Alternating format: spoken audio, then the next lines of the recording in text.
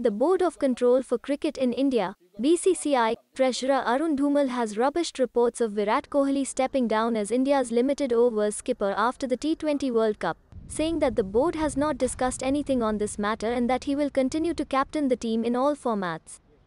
This is all rubbish. Nothing as such is going to happen. This is all media creation, Arun Dhumal said.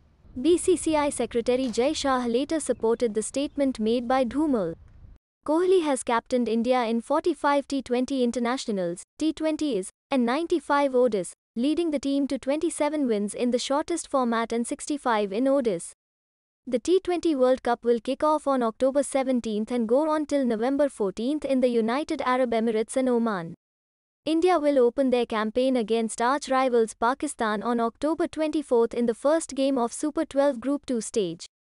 India have been grouped with Pakistan, New Zealand and Afghanistan.